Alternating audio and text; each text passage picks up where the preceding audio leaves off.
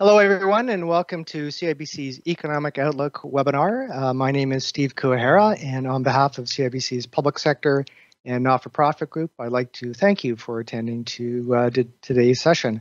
It looks like we have participants from a very broad range of public sector entities, charities, and not-for-profit organizations from across the country. So it's great that you're all able to join us today. Given that it's still relatively early in the new year, we thought it would be a good time to discuss the economic outlook for 2021.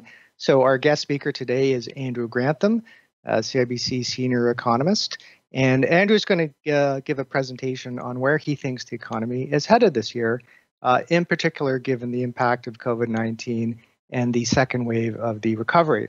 And as part of his comments, Andrew will discuss some of the key trends and factors that will impact public sector and not-for-profit organizations in the coming year. So hopefully you'll be able to get some information that will be helpful to you in your budgeting and planning for 2021. Now, Andrew is going to be taking us through a set of PowerPoint slides on screen. We will make those slides available to you in the coming days through your CIBC relationship manager. And after Andrew concludes his prepared remarks, we will have a Q&A discussion with the audience, so we would encourage you to ask questions by clicking the icon at the top of your screen. And on that note, Andrew, I'll turn things over to you. Perfect. Thank you, Steve. And thanks, everyone, for attending. And thank you, Steve, and your team for organizing this in a slightly different manner than the way we've been doing this in the past. But hopefully it will still be useful to a number of you. Before I start, I don't know whether this is kind of setting expectations or something like that. I will let you in on a secret and share with you one forecast that I have already got incorrect so far this year. So Steve asked me probably at the beginning of December to do this presentation again. Typically, we have done it in person in Toronto in the middle of January. So I said to him, instead of doing it in the middle of January, let's push it back to the end of January, because even if they delay the reopening of schools after the Christmas holidays, then surely by the end of January, they would have gone back to school. Obviously, anyone who's in Ontario knows that that hasn't happened. So I apologize in advance if you hear any screaming, crying, or anything else in the background. It may be me, but it's more likely to be the children. Now, when it comes to the economic outlook here in Canada, and really in most countries around the world at the moment, the summary, like the executive summary of what we expect to see, goes something like this. Short term, bad. Second wave, enhanced restrictions. Medium term, better. Vaccinations, being able to reopen the economy more fully. Now, probably a lot of you are thinking, well, I could have worked that out for myself. I don't need an economist telling me that in the near term, given the second wave of COVID-19 infections, the outlook is pretty bad for the economy, but given the vaccination process, it should be getting better longer term. And you are right. You are right to think that. So what I want to do for the majority of this presentation is actually kind of pick out points of our forecast that may be slightly different from parts of the forecast that you've heard from other people, and in particular, why we think the recovery from this very different economic recession that we've endured, health-driven rather than necessarily purely economic-driven, will firstly be faster than what we've seen from typical economic recoveries, and also be fuller in terms of how close we get back to the previous trend. And I think that has positive implications for not-for-profit organizations, firstly through charitable contributions, but also for what it means for government revenues going forwards and government spending going forwards. Before I get to the positives, though, we have to talk a little bit about the near term, the where we are at the moment. And where we are at the moment is, as the summary slide suggested, not particularly good. What we saw over the autumn was a second wave in infections. But what we did here in Canada and also in the US, we tried to meet the second wave of infections with lockdowns that were nowhere near as strict as what we saw during the spring of 2020. So based on two different measures that we use, Oxford University come up with this stringency index that they call it, based on mask wearing and other such variables like that, based on mobility data that we get from Google, who are tracking apparently our every movement with our cell phones. It shows that the restrictions that we put in place at the start of this second wave weren't anywhere near as strict as what we were seeing during the spring. And clearly, they also haven't worked particularly well either, particularly when we talk about the largest provinces of Ontario and Quebec. What we saw as restrictions started to be put in place was that those weekly case numbers continued to go up, particularly in those provinces.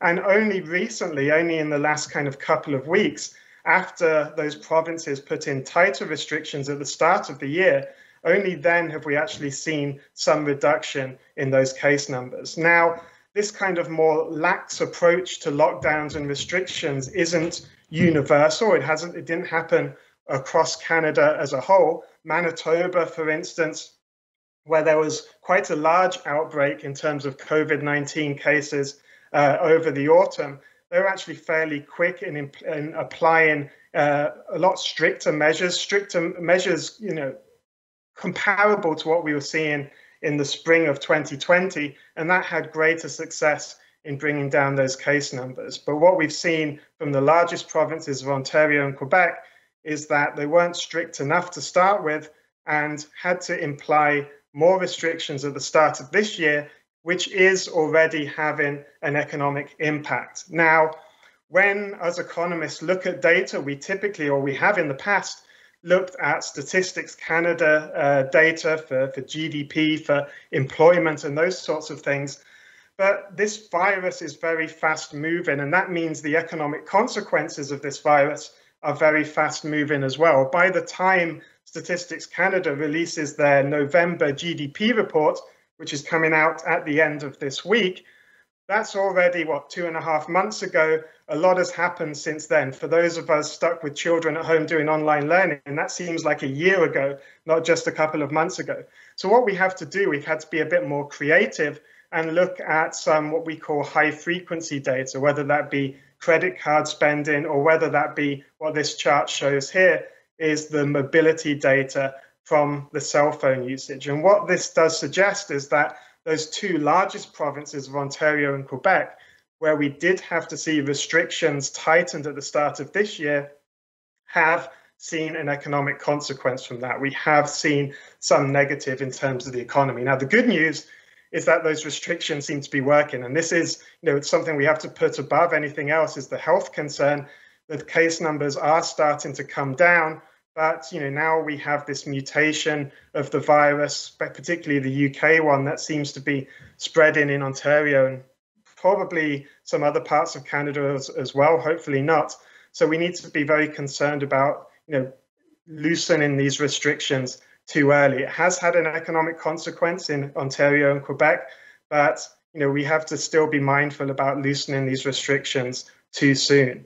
Now, the medium-term projection, near-term bad, longer-term better, is based on what we expect to see from a vaccine. Once people, or sufficient number of people, become vaccinated from this virus, then the economy will be able to reopen more fully. Now, based on different countries' plans to vaccinate people, the UK has and is quite a long way ahead and is planned to be ahead in terms of its vaccination process. The US in terms of the targets it's setting. But here in Canada, we had that target of the end of September to get most people vaccinated by. Now, the bad news is that most countries around the world seem to be behind schedule when it comes to these vaccinations. It's not just us here in Canada, although when you read the papers, you may think that way. Most countries around the world are behind schedule in reaching these targets. Now, that's not 100% unexpected because the vaccine makers have been telling us that they're going to be able to produce more and more and more as time goes on. So the production is going to increase. but it needs to increase, and we need to be getting this rolled out faster in order to meet those goals. And the unfortunate thing for us here in Canada is that relative to other countries, everyone's behind schedule, it seems. Unfortunately, we seem to be further behind than others. Now, again, the most important concern regarding this is the health concern, protecting people, particularly the most vulnerable people, from this virus. But there is also an economic consequence as well of being behind schedule or lagging behind other countries. Put it this way, think of it this way. Let's say that 4% of the economy isn't allowed to be reopened until more people are vaccinated. So you're talking about bars and restaurants, air travel, that sort of thing. If a country is 1/4 behind, so 3 months behind another country in being able to reopen that puts it 1% of GDP behind in terms of the recovery. If you're 6 months behind, if you're 2/4 behind, then that is 2% of GDP that you are behind in the recovery. So there are obviously very important health concerns about getting the vaccination rolled out quickly and as soon as possible. But there is also an economic consequence of delay as well. And that's the consequence of being behind other countries in terms of the economic recovery. Now, the one area where we here in Canada are certainly not behind anybody else, pretty much around the globe, is government spending. The fiscal response, the government response to this pandemic has been extremely high. The deficit is at something like 20% of GDP for fiscal year 2020, 2021. And even when we look at this chart here, even relative to the decline in the economy, we have been spending more than other countries. Now, this has raised question marks, which we have talked about before, and a lot of you may have heard us talk about before, about the debt levels, the sustainability of this debt, and whether that may lead to increased taxes or spending cuts going forwards. But part of the having to kind of stimulate the economy more than other countries is actually coming out of necessity. And that's because of just some of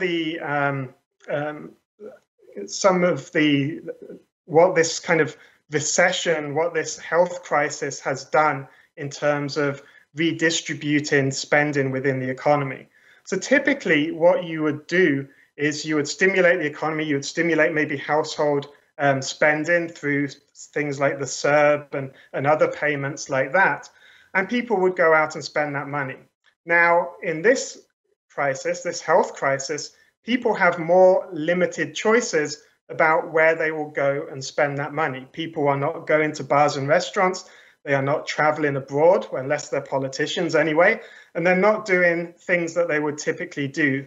If they are going to spend that money, they are spending it more on goods. People are spending, on home gyms, IT equipment, so they can work from home, things like that. Now, these are things that we typically no longer make ourselves here in Canada. And what this chart shows is just how much domestic content there is in these goods for Canada relative to other countries. There's a lot lower. And that means we've had to run a bigger deficit because we stimulate the economy, we support household incomes, but more of that spending, more of that stimulus then drifts abroad because we are importing a lot of the goods that people are spending. So if anything, this kind of over-stimulus, as it seems, relative to other countries, has at least in part been born out of necessity. And the necessity is driven by the fact that more of this stimulus is leaking abroad because we are buying goods and not services with this stimulus money. Now, as I mentioned, there has been concern about the longer term deficits and what this will mean for taxation, what this will mean for government spending going forwards. We have been not particularly worried about the big deficit in 2020, because even though it's been an eye-popping number, almost 400 billion Canadian dollars, and that's a huge number, about 20% of GDP. When we look at the government's long-term fiscal projections, by 2024, 2025, when hopefully none of us will remember what COVID-19 is, and hopefully everyone's vaccinated, any mutations of the virus are well under control, the deficit is expected to reduce to something around $30 billion. Now, it's still a deficit, but that $30 billion would be a very small proportion of GDP. Now, that underlying deficit could increase with the federal budget. There are certain items that the current government has been talking about that haven't been accounted for, haven't been budgeted for yet, maybe regarding childcare, pharmacare, that sort of thing. But let's say even if this 30 billion grows to $60 billion, that would still be only around 3% of GDP. If GDP growth returns in nominal terms to about 4%, you would still be in a situation where the deficit, the debt level as a proportion of the economy, as a proportion of the overall size of the economy, would continue to come down. So yes, we have added to the debt level, but at the moment, it is still sustainable because a lot of that addition to the debt level has come from this one-off factor of COVID rather than necessarily any changes in the underlying deficit that the government projects. Now, for those of you who are reliant on provincial government funding, the situation here, the story here is slightly different because some provinces weren't in a particularly good state when it comes to their public finances, even before many of us knew what a coronavirus even was. And, that suggests that once this is over, we may still see some spending reductions among those provinces. What we don't expect to happen, though, is that the spending reductions that, for example, Ontario and Alberta were already doing before COVID-19 hit will be repeated among other provinces as well. Yes, they have run deficits. Yes, maybe their projections, the ones that have done long-term projections, show that the deficit isn't going to fall quite as quickly as the federal government's forecasts. But what we show in this chart here is that a lot of the forecasts that have been made from provincial governments recently have actually been made on very conservative estimates of growth. So these were done, around kind of November, December of last year. And even back then, there was a lot of uncertainty still about getting a vaccine, the rollout of the vaccine, and just what we've gone through in the past year just led, I think, a lot of provinces to take a fairly conservative view of their economic background. Our forecasts are a lot more positive than particularly the Western economies, BC, Alberta, Saskatchewan, but even Manitoba, Ontario, Nova Scotia, we do expect to see some beats versus what was put into the provincial budgets. That will mean better revenue projections, hopefully, than what they had in their forecasts, a return to smaller deficits quicker, and hopefully as well will mean that there won't be need for kind of big spending cuts or any revenue raising measures, at least in provinces outside of ones that were already being forced to do that before COVID-19 hit. Before I move off this slide, I just want to apologize for anybody in any provinces that aren't on this slide. I know I have a UK accent. I do know how many provinces there are in Canada by now. I have been here almost 10 years. It's just not all provinces in this current environment put out detailed forecasts due to the uncertainty. So what we are showing here is the provinces that did actually put out forecasts for GDP growth in 2020 and 2021. So we are more positive than the provincial kind of average when it comes to growth. And as I mentioned at the start in the summary slide, that's one of the things that I want to focus on within the presentation is why we are more positive, why we see a faster and fuller recovery from this crisis than one that was purely economic driven. Now, we've touched on one of the reasons already, and that's the amount of government stimulus that we have seen. Yes, we've seen a rise in the unemployment rate, and it's still fairly elevated versus where we were before COVID-19 hit last spring. But what we have seen is that reduction in wage income has been dwarfed by the other incomes that have come from mainly the federal government, but also maybe provincial governments as well. And actually, this has kind of driven something which is very unusual for a recessionary period, where we've seen the economy fall into recession, we've seen the unemployment rate go up, but household incomes on aggregate have also gone up as well. And actually, when you compare Canada versus other countries, household incomes have risen more. Spending has been restrained because there's only so many home gyms people need. People want to go out and spend money at bars and restaurants, but they can't, or they don't feel safe enough to do so at the moment. So household savings, the amount that people have saved during this pandemic because of that income support, but also because their spending has been reduced, has been a lot higher than firstly what we were seeing before the coronavirus hit, but also that increase has been even higher than what we have seen in other countries as well. So households here in Canada have that saving on the sideline to be able to spend, to be able to redeploy that when the economy does reopen. And a lot of this saving is kind of just parked in their bank accounts, in people's checking accounts. Now, some of it has gone to pay down debt. Some of it will have flowed through into the equity market as well. But what we show on the left-hand side here is that in terms of personal deposits, in terms of what people are putting in their bank accounts, we've got about $90 billion of excess cash. So those people, those households, will be ready to redeploy that money when the economy is ready to be fully reopened. Where they will redeploy that, well, that's kind of what we show on the right-hand side here. There will be some normalization, some reduction in people buying goods, some increase in people spending on services, going out to restaurants, for example, rather than buying all their food from the grocery store. But there are also some deferred services that people just haven't been spending money on, which probably before the pandemic hit would be considered essential services. So, people go in for dental checks, that sort of thing. Even when people start doing that again, that will have a positive in terms of the economy. People getting their haircut even from anybody who wasn't their wife or their husband. Again, once people start doing that again, then that will be a positive for the economy. And hopefully, as this money does get redeployed, we would hope to see some of this being redeployed into charitable contributions as well. I'm not sure this happens straight away necessarily. I think what will happen first is that there will be some normalization of spending, some redeployment of this money in terms of services. But what that will do is it will drive economic growth. It will drive the unemployment rate down. And when people start seeing headlines about a lower unemployment rate, they will start feeling better about their own financial situation. They will realize that they have some spare cash, and maybe that's when you see a pickup in charitable donations. So it may not happen this year necessarily. I know it's been a tough time for a lot of charities, but I think this is going to be a positive going forwards. People have this excess savings.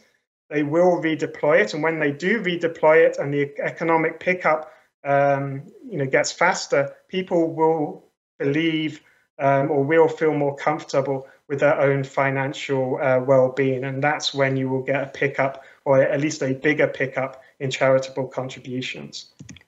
Now, the other reason that we are positive about the recovery from this, and this is kind of unrelated to the near-term outlook about how people having this cash to redeploy when the economy reopens, is that we expect that the recovery from this will be different from what we have seen in the past. When we have seen in the past that recessions actually do longer lasting damage on a recovery in terms of different economies. Now, what this slide shows here, and I hope you can see it because it seems it seems a little blurry on my screen. I hope that's just me. What this chart shows here is the US example. This is the prime example really over the last kind of 50 years of what us economists call scarring from a recession. And scarring is not when my kid runs down the street and falls over and grazes his knee. Scarring in an economic sense is not returning to the previous path you are on after a recession. And again, the prime example here has been what happened in the US after the financial crisis. The US was growing around kind of 3 or 4% a year before the financial crisis. That financial crisis hit, business investment fell. We got weakness in the financial sector. in the real estate sector, which tend to be very high productivity areas of the economy, and the economy there never returned to that same state. And this would be a bad thing, for example, for government revenues, because you would never get back to that previous trend. And this is the situation that we don't want to be in, because this is the kind of situation where you may, in kind of 2 or 3 years' time, be having to think about spending cuts or tax increases on a provincial or a federal budget to try and get the deficits down, because you can't do that organically through economic growth. Now, we don't expect this to happen, or at least nowhere near the same extent as we have seen in the past, because of some of the idiosyncrasies of this current recession, this health-driven crisis, versus the purely economic and the financial-driven crisis that the US saw all those years ago. Now, one of the key reasons for this is that because of the government stimulus, because this has been a more services-driven downturn, what we have seen is, relative to that financial crisis in the US, yes, we have seen sectors of the economy that have been hit very, very badly by the coronavirus and the economic impact that that has had. Airlines, bars and restaurants, that sort of thing.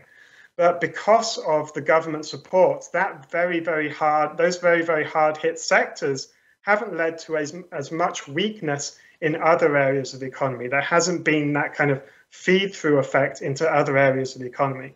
In the US, the chart here shows during the financial crisis, only about 40% of the total job losses peak to trough were in sectors which you would consider the ones hardest hit by the US recession. So you're talking, in that case, real estate, for example, finance, that sort of thing. Today, where we are today, it's exactly the reverse. 60% of all the job losses have been driven just in the worst affected areas. Now, those worst affected areas are different. You're talking bars, restaurants, that sort of thing. But it has been much more concentrated in terms of where the employment hits have been. And this suggests to us that when you do get a vaccination fully rolled out, when these areas of the economy that have been very badly hit are allowed to reopen, not just have people got the money to spend on those areas, but they haven't had the impact on other sectors of the economy. So you could get a fuller recovery in terms of employment. Now, the other reason why we don't expect to see quite the same level of scarring that we have seen in previous downturns is that, and I touched on this earlier, most of the hardest hit sectors of the economy have been more services driven. That has meant that they have also been areas of the economy that don't typically need to see as much business investment to get them up and running. So what will happen if you close a theatre company, for example, if you close even a restaurant, you don't need as much capital investment, you don't need as much upfront money to reopen that than you would do, for example, a manufacturing plant that had closed during the financial crisis, either in the US or here in Canada. So it is easier and quicker to reopen the areas of the economy that have been hardest hit. Now, the standout, the difference in terms of sectors where this isn't 100% applicable is the oil and gas sector. And anyone joining from Alberta or even Saskatchewan or Newfoundland, maybe turn your volume down for about a minute as I get through this next part, because the lack of investment that we have seen in the oil and gas sector in 2020 will have a more permanent impact on the economy there. And that's what we show on the right-hand side of this chart. Relative to forecasts, oil production forecasts from 2019, before the coronavirus hit, before COVID-19 got its name, we were looking at a fairly steady path upwards in terms of oil production. Now, that hit, we got very briefly negative prices of oil, which was something that most economists thought would never happen. And we saw not just production cuts, but we also saw cuts in investment within the oil sector as well. And what we show on the right-hand side, the chart here, is that relative to Canadian GDP, this lowers the level of GDP in future years by about 0.15%. Now, if you're thinking about Alberta GDP, for example, this would be a lot bigger. This would be around 0.5%. So there is a longer term impact from not having that investment in 2020 for the oil and gas sector. And that will particularly be important for provinces such as Alberta and also the other oil producers of Saskatchewan and Newfoundland as well. And what this has meant is that when you talk about that scarring, that kind of feed-through impact of job losses in one area feeding through into job losses in the other area, what we have seen in those oil-producing provinces is that we have seen more of the decline, and we show hours worked here rather than employment, but it would be very similar in both. We've seen more of the decline in hours worked come in areas of the economy outside of those high-touch service industries. So for most of the country, and particularly provinces in Atlantic Canada and even Quebec, what we have seen is that most of the decline, most of the missing activity, so to speak, at the end of last year was due to those areas of the economy, food, accommodation, cultural services, that sort of thing, those areas of the economy that weren't allowed to still fully reopen. But what we've seen in Alberta and Saskatchewan is that there have been more job losses in what we call here other industries. So the oil and gas industry would be a prime example of that. And this suggests to us that once the economy is allowed to reopen, once we do get a vaccine, yes, it will be beneficial to those provinces still, but there will still be a little bit or a longer term impact, and some of those job losses in other sectors of the economy may take a little bit longer to come back. Now, one of the other interesting things on this chart here is also just to compare Quebec to Ontario. Here in Ontario, we've seen about a 4% hole still in terms of hours worked at the end of last year compared to where we were a year before. But only about half of that is due to those areas such as food and accommodation, other services. There has been a little bit of pain in other sectors which may not be quite as quick to come back. You contrast that to Quebec, where the overall decline in hours worked has been very similar, but the skew has been very much towards those high-touch service industries, and actually other industries in the economy have actually seen some growth versus where they were in 2019. And this makes us think that Ontario versus Quebec may lag a little bit, at least in the near term, in terms of the economic recovery. Now, anybody in Alberta, Saskatchewan, the oil producers, you will be able to put your volume back up now because we're starting to get to a little bit of a positive outlook. Even though there will be that longer lasting damage, even though by 2022, if we thought of the level of GDP versus where we were in 2019, there would be a bigger hole there because we will start getting oil production back. OPEC is doing the hard work in production cuts and keeping oil prices up. So Alberta oil production is coming back because we are seeing some recovery in investment, not a full recovery to 2019, but some recovery. We actually have growth rates for Alberta, Saskatchewan, a little bit above the national average. So there will be at least that positivity in the near term. In level terms, we're not quite there. We're going to see a bigger gap versus where we were, but at least the growth rates will look good. And as I said earlier, relative to what was in provincial budget forecasts, those growth rates are actually pretty positive, the ones that we expect. Now, I'm going to go on to talk a bit about what all this means for exchange rates, what this means for interest rates.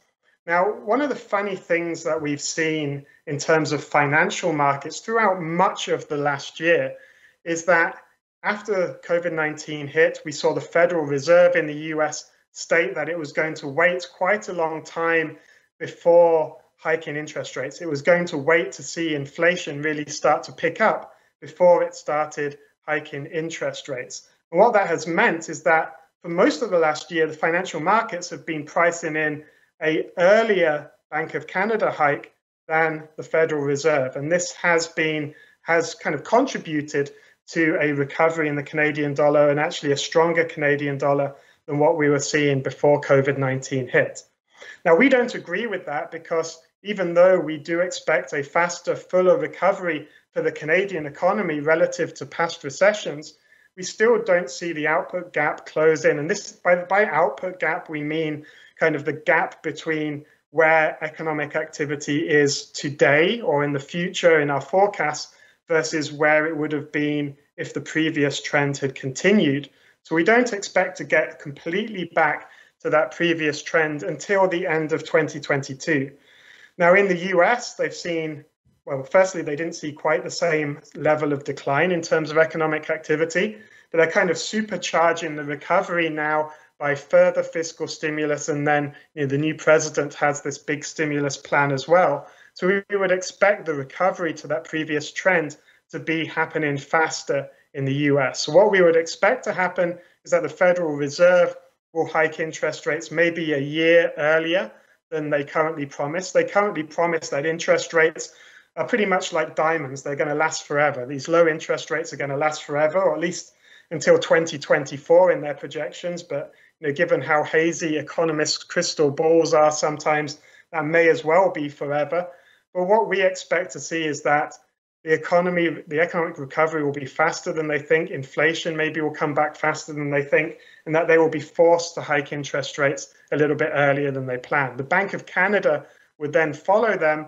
And as that starts getting priced in to markets, that's when you would see a weakening in the Canadian dollar. Now, it's not going to weaken back to the levels that we saw at the early part of the COVID-19 crisis, where we were above 140 or kind of in the 60-cent level, but we will get to around kind of 130 and above in terms of USD CAD again, and that would be a positive, looking forwards for the manufacturing sector here in Canada. What we have seen in the past, and what the Bank of Canada itself has become, very attuned to, is that if the Canadian dollar gets too strong, that starts to weigh on the economic recovery, particularly if there's no, real big investment within the oil and gas sector. The Canadian dollar, where it is today, or even stronger, would lead to export growth, or the contribution from exports to GDP, to the economic recovery, being about half of what it would be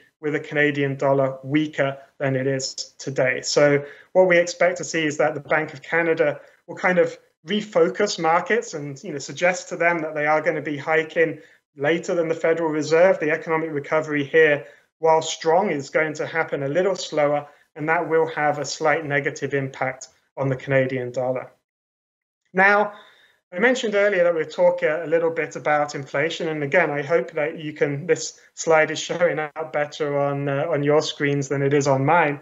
But what has been very strange, and another kind of peculiarity of the COVID-19 crisis versus other more typical economic downturns, is that we have seen pockets of inflation. Now, what the chart on the left-hand side will hopefully show you, if you can see the line, is that personal services CPI has been going up. So this is one area where there's been a lot of closures. People really kind of feel uncomfortable about kind of going out and spending on these services. But because there's been a supply constraint as well, hairdressers, for example, aren't allowed to take as many customers as before. Because there's been increased costs on these industries, PPE expenses and that sort of thing, we've actually seen inflation rise in areas of the economy where we've also seen demand fall. And the same can be shown in food services as well, particularly when it comes to takeout services. So we're already seeing pockets of inflation being slightly higher than people would necessarily expect, given the high unemployment rate that we're seeing today. And this will only start to kind of increase even more with the stimulus that has been talked about in the US. Now, I touched upon this earlier, but the Biden plan, the stimulus plan, is in the tune of 1.9 trillion US dollars. Now, please don't try and count the number of dollars in this display here. I can almost guarantee it's not 1.9 trillion, because that is an awful lot of money. That's about 9% of US GDP. Even if only half of that gets passed, you're talking about a stimulus of something close to 5% of the US economy, when the gap in economic activity versus where it was before is actually thinner, is smaller than that 5%. So you'd actually kind of start to generate inflation in certain areas. So, one of the things I think we need to watch for over the next year or so is, yes, the Federal Reserve, the Bank of Canada, will keep interest rates fairly low in terms of the overnight rates, but those longer term interest rates that affect mortgage costs, they may affect other term borrowing. Those are going to drift higher. We're already seeing that in the US with the stimulus talk, but we would expect that to happen here in Canada as well. Those longer term interest rates will start to move up. Now, this here is the economic summary slide. I might not go through all of these numbers here, or all of these points, just because of trying to get some time for your questions. But the overall theme that most economists are coming up with at the moment, short-term bad, medium-term better, that's not telling you much. What we need to think about is just how much better this recovery can be compared to recoveries that we've seen in other kind of economic crisis. And what we think is that this recovery will be faster and it will be fuller than those other recoveries, because more of this has been driven by services. It's not capital intensive. You can reopen those industries quicker. Also, government support has meant that the weakness has been very concentrated in certain sectors. And those reasons combined with others make us more optimistic about getting at least closer to the previous trend we were on. That will be good for government revenues, and hopefully will mean that even at the provincial basis, those provinces that weren't having to reduce spending before COVID-19 hit probably won't have to go down that route again. We will see enough of a recovery in the economy where they won't need that spending reduction. They won't need that revenue increase to make up for it. And we would hope as well, longer term, and as I said, this may not happen straight away, that the cash that people have, the households have, because of the generous income support, because they haven't been spending in other areas, will eventually trickle through into charitable contributions as well. The near term may be bad, but the longer term, the medium term, the longer term, there are reasons to be positive, particularly relative to what we typically see in an economic downturn. Steve, I'm going to leave it there. I hope you have some questions for me. As I mentioned earlier, please don't make them too tough, at least the first ones. Thanks everybody for listening, and Steve, I'll pass it over to you for questions. Well, that's great, Andrew. Thanks. Thank you very much. We're going to open up the discussion for Q&A. And as I mentioned earlier, if you do have any questions, please click the icon at the top of your screen and type in your question. At this point, it doesn't look like anybody has submitted anything, but we'll give people a few minutes. Why don't I start things off, Andrew? There's been lots of discussion of a K-shaped recovery. Do you see any of the sectors that have been hardest hit by the pandemic having trouble ultimately recovering?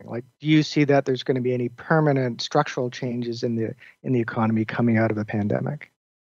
Yeah, that's a good question. The economists from since the beginning of this have been throwing out different letters for the shape of this for the shape of the recovery, but the K one's still fairly new, and that relates to some industries doing very, very badly, some industries actually benefiting from what we're seeing and creating this K shape.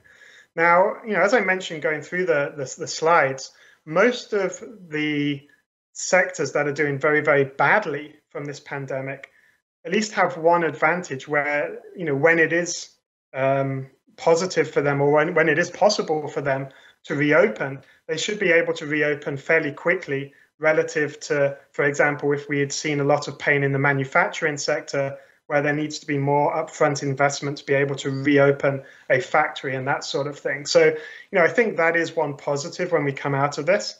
When it comes to if there are kind of longer term issues, some of that, really boils down to the mutation of the virus and how long we are dealing with this. I think, for example, the airline industry, for example, if we are, seeing waves of COVID-19 infections and different mutations kind of come and go for a few years, it is going to it will make people a little bit more wary about traveling long distances, being, that far away from home.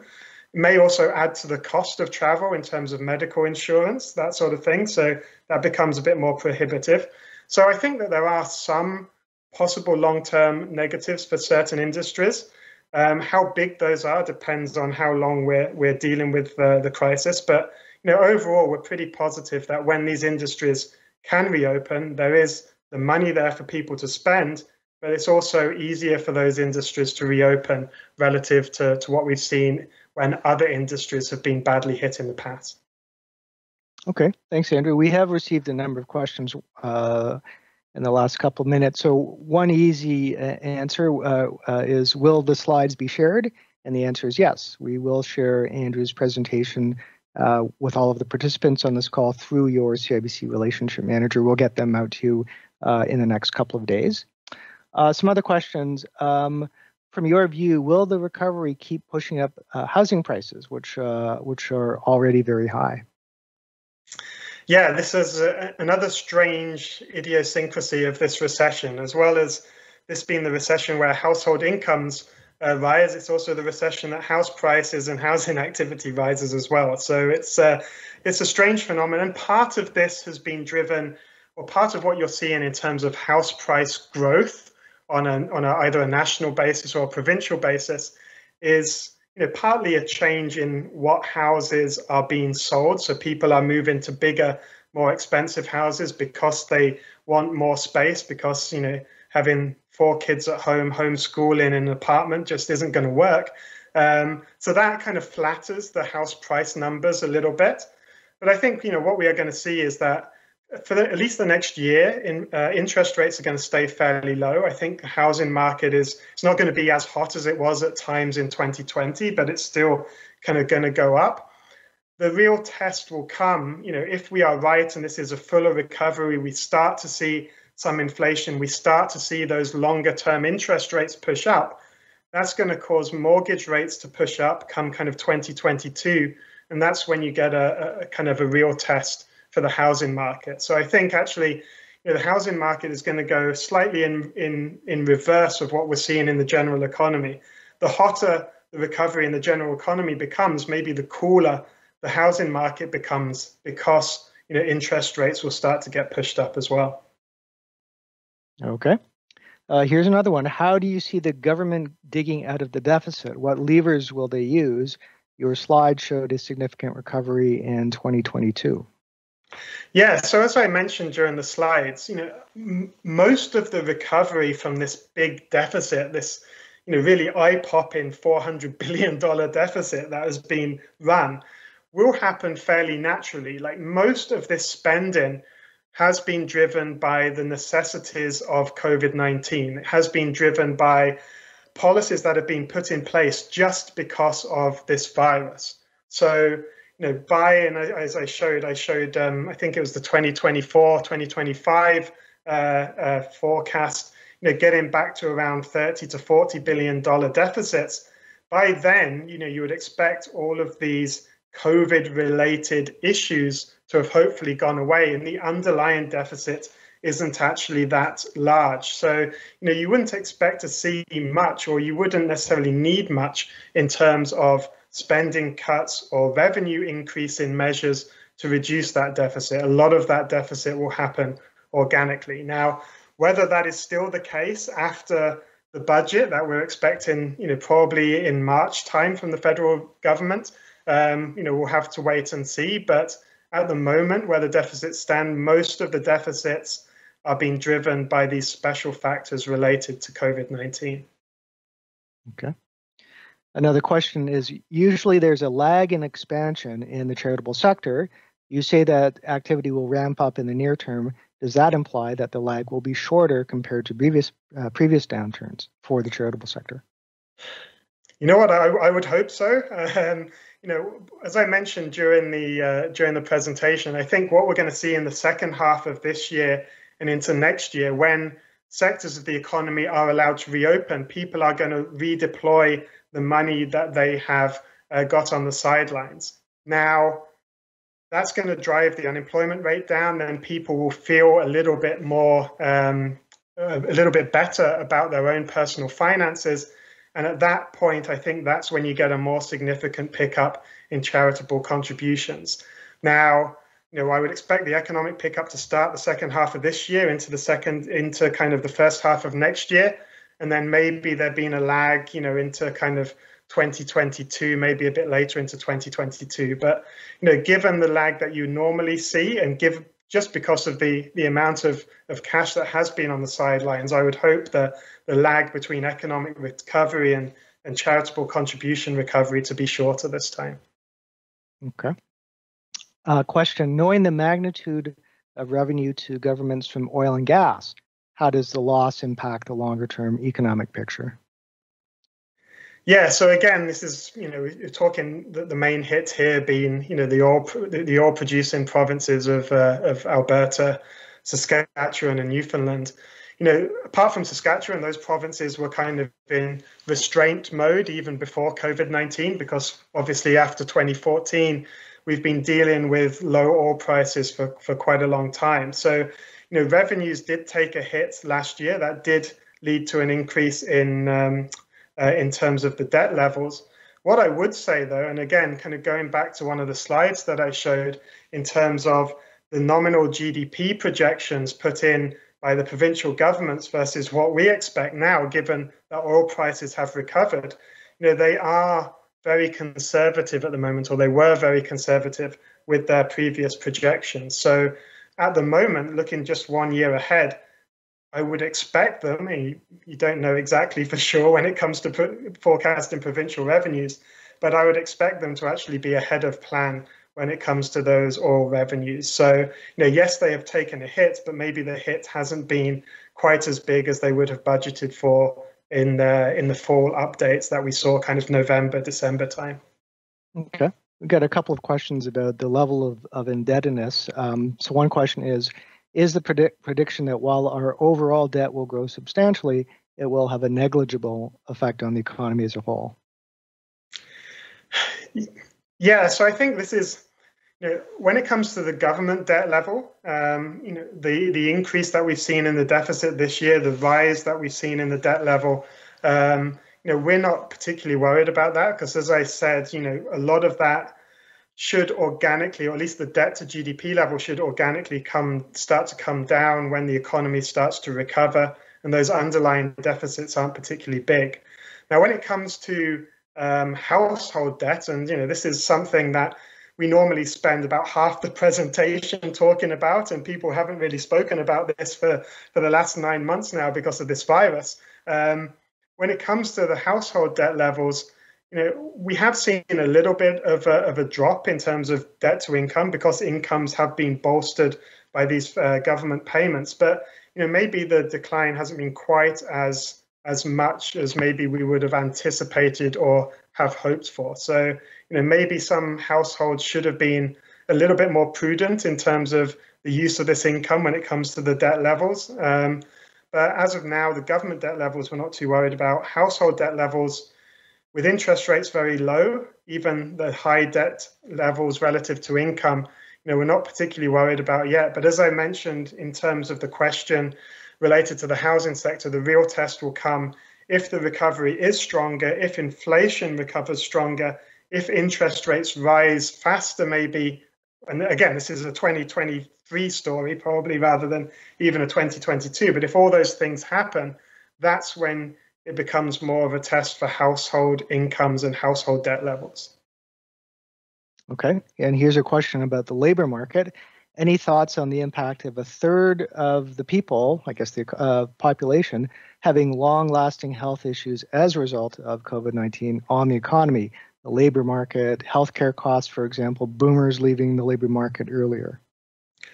Yeah, I mean, clearly that's something that as economists probably aren't qualified to answer, but it's certainly a risk. If people do have underlying health issues, which, for example, maybe they feel unable to go to the office quite as often as they did, or they feel as if they're tired more often, they can't go to work. That will reduce the pool of labor, and that will reduce the potential for economic growth down the line, and that will lead to a bigger scarring effect on the economy and make it harder for us to get back up to that previous trend. I don't believe, the number was cited, I think, Steve, did you say 30% or a third or something like that? 1/3, yeah. Yeah, so I'm not sure all of that 1/3 will have lingering health effects that are bad enough to prevent them from entering the labor market. Maybe it's only a small fraction of that, but it certainly is a risk going forwards, and certainly something that we'll have to, think about when it comes to, listening to what the doctors are saying regarding the virus. Right. Okay. Well, I think we have time for maybe 2 more questions. So one question is about equity market performance. We're seeing the return on investment in the equity market has been quite strong. Will that trend continue, or when the current economy returns to normal, will the equity market cool down and rates of return decline? Yeah, there's always a warning sign when you're asking an economist about the equity markets, because us economists tend to be fairly conservative. And I think, Steve, we did one of these forecasts or one of these outlooks in June of last year, and if I'd got asked the same question in June of last year about equity market valuations, I probably would have said that they seemed high already by then, and obviously they're even higher now. So, this is something. Maybe it's similar to what we were describing about house prices, where you get, the recovery from this crisis, even if it is faster and fuller than it is from a normal economic downturn, because of what that means for interest rates, and that's, an alternative form of investment from the equity market.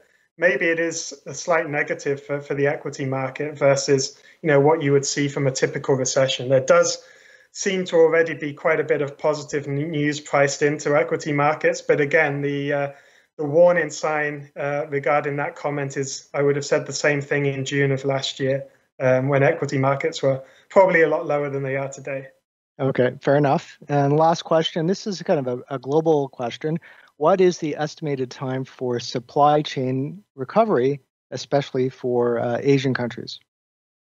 Yeah, well, we've actually one of the things which has been, very strange about this crisis, or one of the other things, because I've mentioned quite a few already, is that when it comes to global trade volumes globally, those have already fully recovered to where they were before the pandemic struck. Now, in kind of April, May, June time, people were talking about like the end of globalization, people sourcing more things from home. But because households have got this money to spend, they can only spend it on goods. What we have seen actually is a rise or much faster recovery in global trade than I think anyone would have anticipated. Now, I do believe going forwards, there will be a greater lean into sourcing at least essential things at home versus abroad. So, we will probably see a pullback in this. There will be some dent to globalization, but we have actually, when you just look at global trade volumes, we have actually already seen pretty much a full recovery from, where we were in January of 2020. Okay, that's great, Andrew. There were a few questions that we didn't have time to get to, but what I will do is I'll follow up with Andrew and any other relevant CIBC colleagues, and we'll try and get these additional questions answered after the presentation. So, Andrew, thank you very much for your thoughts today. I think you raised a lot of very interesting points for consideration, and based on the questions from the participants, I think you've also stimulated some good thinking about what 2021 and beyond holds for the public and not-for-profit sector. So thank you very much. As we mentioned previously, we will send all of Andrew's or presentation to all of the participants through your CIBC relationship manager. We're also recording this webcast, and so you'll be able to access the recording, I think, for at least 90 days using the same link that we included in the invitation for today's session. We should have that recording set up by, I think, end of day tomorrow at the latest. So if you think any of your colleagues would be interested in watching the webcast, please feel free to share the invitation and the link with them. So in closing, our CIBC team, again, would like to thank you for participating today. And we'd also like to thank you and your organizations for the great work that you're doing on the front lines to help us all get through the pandemic. We know that this continues to be a very, very difficult time for our clients in the public and not-for-profit sector. So if there's anything that we can do to provide assistance, we'd encourage you to reach out to your CIBC relationship manager. And on that note, we'll conclude this webcast. So thank you very much, everyone.